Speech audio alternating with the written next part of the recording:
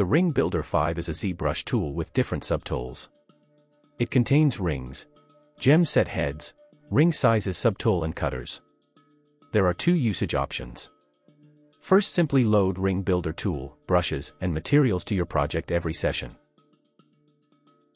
Another way is to copy the files to ZBrush folder and work with them in the Ring Builder user interface, specifically assembled for quicker access to the brushes, materials, and gem setting functions. Open ZBrush and find Load Tool button on the right upper corner. Find Ring Builder 5 file in Uploaded folder.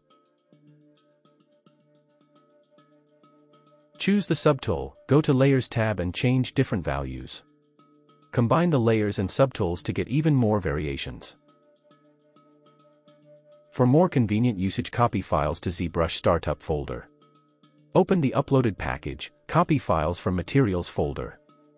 Go to C, Program Files, Pixsalogic, your ZBrush version, find Zstartup and paste into Materials folder. Don't copy the folder itself but the containing files, so that ZBrush can identify them.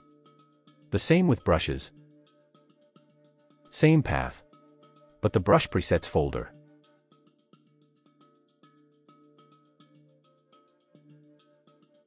Copy Ring Builder macros folder to the Zstartup macros, but this time the folder itself.